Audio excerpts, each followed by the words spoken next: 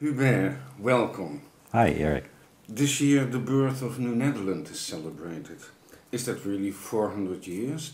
Didn't that begin 5 years earlier in 1609? Now, history as it is written, it gives the impression that it started in 1609 with Henry Hudson sailing up the river. And after he came, then the traders came and started to trade.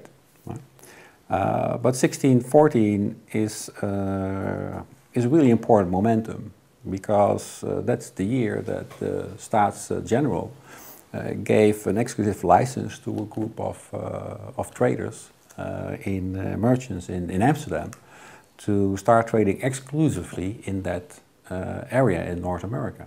And that was the New Netherland company.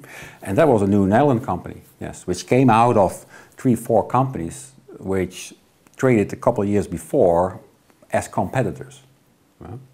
And it's also by that document the States General says, mentions New Netherland as an area, a region. It's even called New Virginia by the sailors. And I regard that actually as the birth of New Netherland. But was that the first time the name New Netherland was being used? Yes, that was the first time because in 1640. In 1640, because there's no document, no reference to that area before 1614 about the name New Netherland.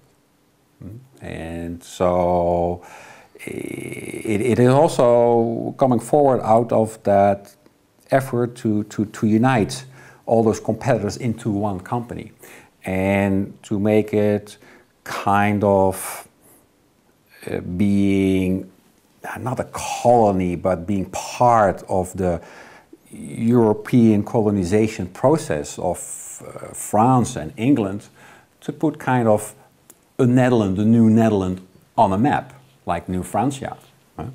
So I think that's indeed also the year that this name came to be. Is it the birthday? Is it official? Is it formal? Was it a colony? Was it a trading region? There's a whole discussion possible about that. And it should also be formed, because in 1624, when the West Indian Company had taken over the responsibilities of New Netherland, it also became a province. And one could say, hey, that's the official birthday of New Netherland. But I always use this kind of metaphor that, you know, when you walk on the street and you find a child or a kid on the street or a baby, and you pick up that baby and you go to the police, and the police says, oh, you know, can you take care of it for a couple of years? And then finally 4 or 5 years later, it gets formalized, it gets papers. What is then the birthday of that child? Is that the moment it gets legalized and gets the papers, or when it was found on the street? But for you it is 1614, which is the year of the birth. Because that's when the name appeared, that's when the Dutch government allowed to have their Dutch traders present, legally present in North America, with the backing of the States General, the government of the Netherlands.